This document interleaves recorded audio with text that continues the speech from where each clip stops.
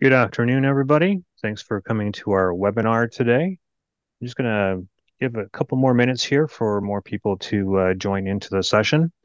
A couple of housekeeping things. If you have any questions, please drop them into the chat so that we can address them at the end of the presentation. Again, this is going to be recorded, so we'll put it up on our YouTube channel after the presentation is done, so that you can review it again or even show other people in your organizations. And I'm John Giardino. I am going to be doing the presentation today, and with me I have Mark Corker, the president of Seradex. He's the only one with his camera on. He's brave enough to show his face. Good morning, everybody, or good afternoon, I guess. All right. Well, we got a bunch of people in here, so we can start the show here. So we've developed an Android application over the last couple of years that is getting pretty good traction, and we wanted to get it out to all the rest of our customer base so that you know it's available and you know what it's capable of doing. So it's called ERPanywhere. It is a mobile application that allows you to perform certain functions, such as receiving, inventory control, shop floor execution, et cetera, utilizing a mobile application on a device that's running Android. So, mobile technology, it's going to transform the way that your shop floor and your warehouse is run. It's real time, it's simple to use, error free because you're using barcodes to scan information. You're going to increase the productivity because it's happening as you're actually doing the action and allows you to go towards a paperless environment. So what devices can it run on? Well, you can go out and get yourself a sub $300 scanner and cell phone. That'll work. You can use a tablet, or you can go to the extreme and get yourself some rugged devices, such as the one showing here on the right, that allows you to be able to drop the device from a height and have it survive. So it's up to you. You can start off with something small and inexpensive, or go towards the extreme and get yourself some really rugged devices. So what do we have in the ERPanywhere app suite? We have receiving, we have shipping, we have transfers and adjustments, container management, sorting and piece tracking, pick and pack, as well as pack and ship, truck routing and proof of delivery for that delivery experience with your customer, getting them to sign off, shop floor execution to be able to perform your shop floor data collection, and workflow management to be able to track when you're supposed to do things and have reminders on when it's supposed to happen. So let's talk about receiving. So a typical environment, you're at a loading dock, you have a shipment that's come in, and it looks something like this. So what are the critical starting points of this process? What is affecting things by doing receiving? Well, you're going to be able to maintain your open PO information, know what POs are open when they're received. You're going to get an accurate count on the numbers of quantities that are coming in. Your job and product costing is going to be updated properly. Accounts payable is going to know that you've received something and they can go ahead and pay the vendor's invoice. And if necessary, vendor returns or freight damage can be associated at this point. So common issues that we see in the receiving process is wrong item numbers. Someone accidentally picks the wrong item. They fat finger in a bad quantity or a location or a unit of measure. So by utilizing barcodes, that will be all eliminated. So your physical counts and your MRP errors, they are typically due to either a bad BOM structure or you have problems in your receiving process. Plus, receipts are not entered in real time. You get the stuff coming in the back door, someone goes through a receiving process, they have to sit down at a computer, and then they enter in their receipt. So it's not real time. Plus, non-compliance of lot and serial item traceability, if that is in your environment, without having that information available to be entered, and when it's actually in front of them, they may forget about it, or it just doesn't get entered in at all. So if you're in a lean environment and you really want to move down that corridor of going lean, what are four elements in the receiving process that are a detriment to the lean process? Waiting. Something comes in the back door and you have to wait until someone actually sits down at a computer and enters that data. Defects. You have parts that are coming in, they're broken, they're damaged. You're not seeing that until you get to the point where someone's entering in that information at a computer. Having to move inventory from one location to another in order to do that transactional entry at a computer station, and transportation of inventory from one location to another. Those are all going to be eliminated by Hey, John. utilizing a mobile app. John, you there? Hello? Hello? Yeah, so Nicole and Tom are having a little bit of trouble getting into the meeting, so I don't know if you wanted to wait a second to see if they can get in here. Sure, give me a second here.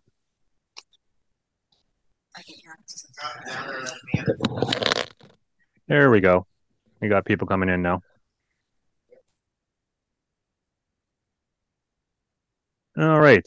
So continuing on here. Um, so let's talk about the act of receiving information into the system utilizing the application. So we have two possibilities. We're going to receive an entire purchase order, or we're going to receive bits and pieces of it. So in the case of receive all, it's suitable for if you have a high confidence in your complete PO. Your vendors are known to ship complete POs error and defect free, or you're utilizing some sort of EDI ASN process where you've already received all the information that's required in order for you to accept the shipment. It's not suitable in areas where you're doing partial POs. It's not good if you're doing lot or serial tracked items. If you have trick unit of measure conversions that have to be adhered to, such as I bring in a box and the box got 50 pieces in it, or with a vendor who has a track record of quality issues. But if you do have that nice streamlined purchase order receiving process where you can do a receive, ERPanywhere is super fast. So you get a packing slip. The receiver is going to checkbox everything that they've received. They're going to put a stamp onto it, and then they're going to pull out their ERPanywhere application and go to the receiving screen. Once they're in the receiving screen, they're going to be able to either scan or select the PO that's available for receiving. And then by scanning that, they will be able to hit a receive all button, allowing the entire purchase order to be received into the system in a very quick amount of time. So I'm going to run a quick video here showing you it. For receive all, we simply scan the purchase order number barcode. Shows us the items open, select receive all, and we're complete. Receive all, 7 seconds. So within 7 seconds, you're going to be getting a receipt entered into the system. Whereas if you had to sit down at a computer and do this manually, it's going to take you a lot longer. So if you cannot do the receive all, let's say we have to do a partial receipt, or I have a vendor that has a track record of not having the correct information on their packing slips, you can still use the ERPanywhere receiving application for it. So if you have items that are serial tracked, where unit of measures are different, you would have to have a barcode either supplied by yourself to the vendor, or the vendor would supply you with their barcodes. So I will quickly, Jenna, run through a video on that. Now we'll look at item receiving. So like full receiving, we start off by scanning the PO number. It shows us all the items. And now we individually scan each box and item on the purchase order, entering the quantity that we are receiving. Once we have scanned all the components and entered our quantities, we receive, and that creates the receipt in Seradex. So still a very quick way of doing it, but it's a more regimented process where someone is actually going through and counting and receiving at the same time. On top of that, there are a lot of pieces of paper that come along with a receipt. There are packing slips, compliance documents, maybe some lot and vendor information, various other pieces of paper that you want to be able to provide to the system and allow people to see those documents going forward in the process to vendor invoicing or even doing a purchase audit. So various pieces of information are going to be coming along with your shipment, and by utilizing or by utilizing the ERPanywhere application, you'll be able to scan those in using the camera of the Android device that you're working with. So, also, if you've encountered any freight damage, your product has arrived and it's got a hole in the side of the box or it's spilling out over the place, you can even take a picture of that, which gives you the ability to give that information over to your vendor when you're making that claim, either with the freight company or with your vendor to replace the goods.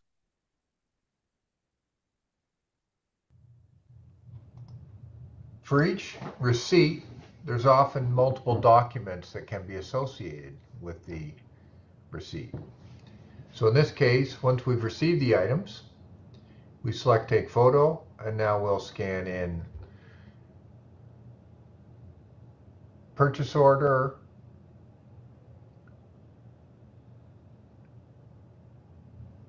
the packing slip, the bill of lading, and the certificate of origin. This digitizes all paperwork associated with the receipt for easy.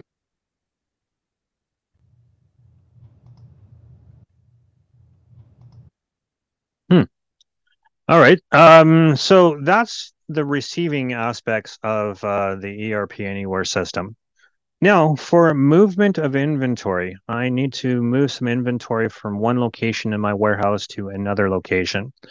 You want to have real-time inventory movement visibility. If you don't have that, someone is going to look in the system and they're going to think that a part is in a specific location. They go there and it's not there because no one has told the system to go ahead and move that inventory around. So by utilizing the ERPanywhere system, you would be able to scan a barcode of the item number and then scan a QR code, such as the one here in the bottom right-hand corner, telling it, I want to put it into location ELEC, I want to put it in rack A, and I want to put it in bin 4.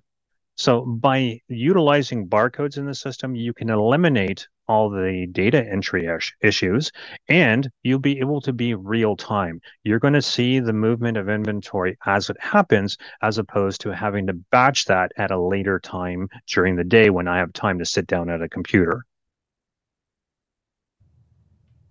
ERPanywhere makes transfers fast and easy.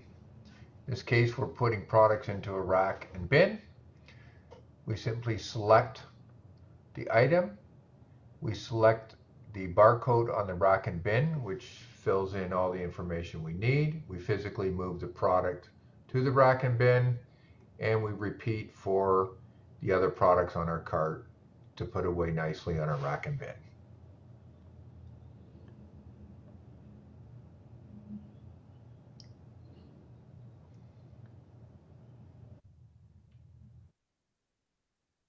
So by doing that transfer on the ERPanywhere system, you are going to be creating that transfer in Seradex. So you'll have complete auditing of what's happened. You'll see the transfer, who made it, when they've made it, and what was transferred from one place to the next. The same goes on the inventory adjustment side. So maintaining accurate inventory on hand values is critical for the operation of your Seradex ERP system. By utilizing the ERPanywhere application, you'll be able to have an easier physical inventory count and cycle counts.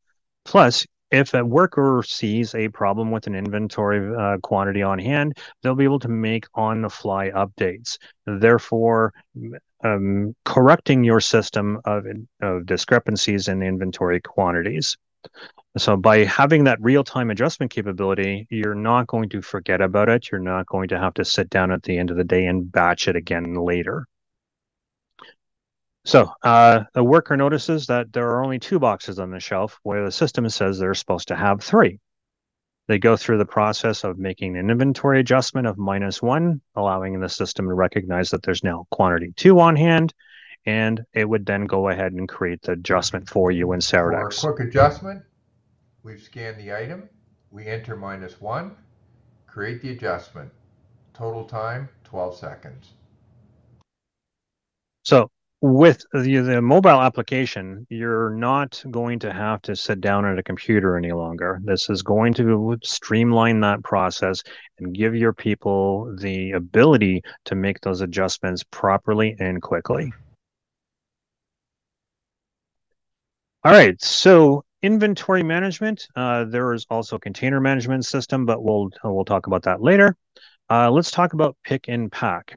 So the pick and pack is an optional stage. You don't need to do this, but it is a for an environment there you want to allocate your inventory prior to actually going and doing the shipment. So the items are going to be staged, and you're going to be allocating them to the sales order. By allocating them to the sales order, they cannot be consumed by other orders. So this will streamline the shipment creation by the fact that since I've allocated it to the sales order, as soon as I create the shipment for it later, those allocations are going to move over to the shipment. This also prevents you shipping the wrong item because you're going to be scanning the items directly to the sales order. The system will tell you that doesn't belong on the sales order. You should not be trying to scan that. For pick and pack, we enter our module, we wand in the sales order that we're working on. It shows us the items that we need to pick. In this case, we need to pick 2 Lenovo's. We wand in the item barcode. Which adds to the packing slip. We place our 2 items on the cart, and the packing slip is created for shipment.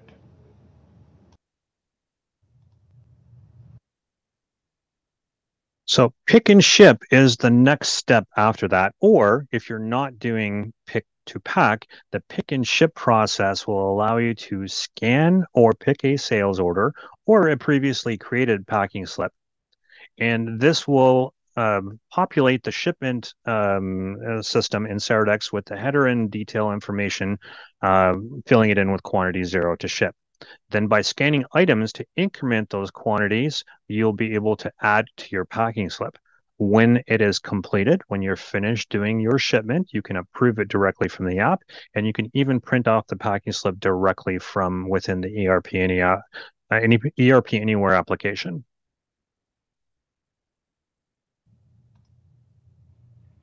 For pick and ship, we enter the module. We select the packing slip that we're working on by wanding in the barcode. We look at what has not been picked yet. We scan an item. It updates the system. We enter our quantity. We place the item on the cart ready for shipping. And that creates our shipment.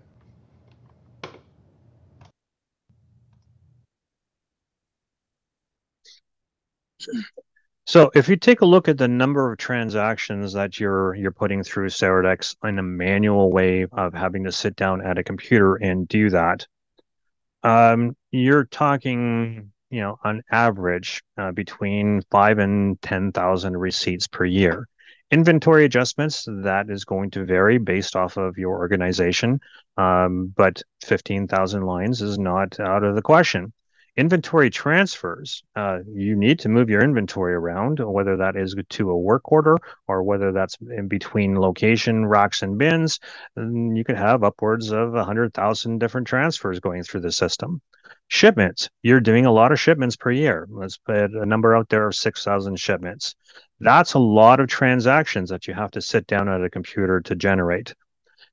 If you can save 30 seconds per transaction, that's going to save you over 1,000 man hours per year. And that's just based off of 30 seconds saved per transaction. As you can see with the ERPanywhere application, you're going to be saving a lot of time. And more importantly, you're going to be increasing your accuracy because you're not having to enter this stuff manually. You're using barcodes. So, what kind of benefits? Well, you can move to a paperless system or closer to it. It's extremely fast, it's simple, it's accurate, and it is real time. So, we are going to be having the part 2 of this webinar on November the 16th. And in that webinar, we will go through the proof of delivery module, container management, the shop floor execution suite of applications, the workflow management, and the time clock that we are going to be coming out with very shortly. So we hope that you'll be able to attend that webinar on the 16th. And is there any questions in the group? Where is the chat box?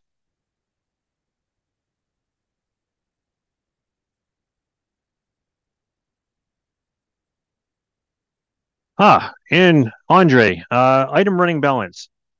No, but you can see quantity on hand. So quantity on hand is part of when you're doing an inventory adjustment or the inventory transfers. When you scan an item, it is going to show you directly on the screen how many pieces that you have in any location or rack or bin that you have identified in the system. For item running balance, if that's something that you would like to talk about as making a development into the ERPanywhere application, we can definitely do so. Yes, Richard. We're going to be putting this onto our YouTube channel so that you'll be able to rewatch this recording. I will send out an email to all the attendees indicating the direct URL for the video when it's uploaded. It takes a little bit of time for me to convert them and get it put up to the YouTube channel, but look out for that email as well. One question that was asked me via voice earlier today, and I should probably talk about it, is what kind of infrastructure do you need to run ERPanywhere? The Android device is up to you which kind of Android device you want to put in place. Whether you choose the low cost option or the higher cost option, that would be up to you and your expenditures. But in terms of what you need for infrastructure to run it, anything that's connected to the internet. So that could be connected through your Wi-Fi in your plant, or it can be through a cellular connection even. You would be able to run your ERPanywhere application from wherever you are in the world that has an internet connection.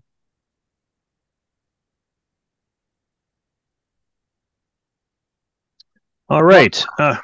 One thing that's come up, John, can you touch on barcode? Like obviously this needs labels. Do you have thoughts on barcode printers, barcode label printers? Yeah, so barcodes it's basically just a font. So whether you're using code 3 of 9 or code 128, the UPC barcode, or any of the multitude of different barcode options out there, label printers can be really inexpensive or really expensive, depending on the volume you want to push through them. So you can go out and get yourself a cheap $200 zebra knockoff that will print off a 4x6 label that you can slap onto the products, or you can go and get yourself a really expensive Datamax printer out there that's got wax transfer and thermal imaging on it, where the price of that printer is going to be in the thousands of dollars. So just like the Android device itself, the barcode printing can be inexpensive or it can be really expensive depending on what your requirements are. If you need to maintain compliance on barcode being able to read it, say a couple of years down the line, well, then you have to invest a little bit more into the device that's going to be printing that barcode out, because thermal transfer, as soon as it sits in the sunlight for more than a couple of hours, it will turn brown on you. So it depends on your environment, and it depends on what you're going to be expecting out of a lifespan of a barcode.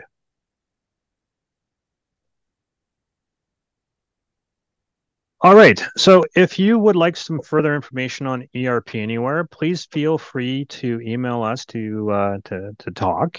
My email address is listed right here, although most of you already know my email address. So I'd be happy to talk with you more about this.